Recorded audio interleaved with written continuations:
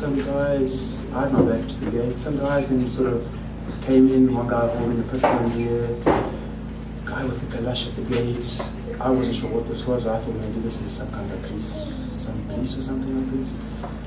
And then the lady with us,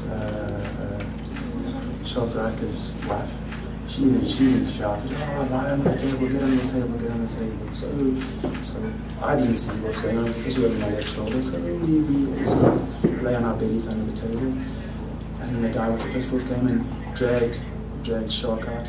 And he turned to me and said to me, "They're taking my husband, they're taking my husband." And I'm, well, what can I do? They're going to take me, maybe, I'm not sure.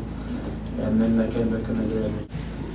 If I say I approach the gift of the givers, because it's a great organization, they've done some tremendous work, and obviously when they went and tried to get Pierre Corky out and Yolanda came out, I knew that I had to go further than government. I actually said to government at one stage, I need an independent negotiator, because they were stonewalling us and simply saying things are happening behind the scenes. And I couldn't see it happening behind the scenes. Yeah, they kidnapped me because I just was non-Muslim. Basically, this is it. And I suppose they want prison exchanges, or they want money. But I'm not certain how I don't know the details within this. I'm not sure how I actually got released. But this is what they would like.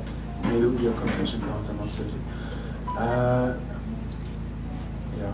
So they would kidnap anybody, I understand, because if they are non-Muslim. If you're a Muslim, I've been told if you're a Muslim, you can go anywhere in the whole world and you will not have a problem with the Mujahideen.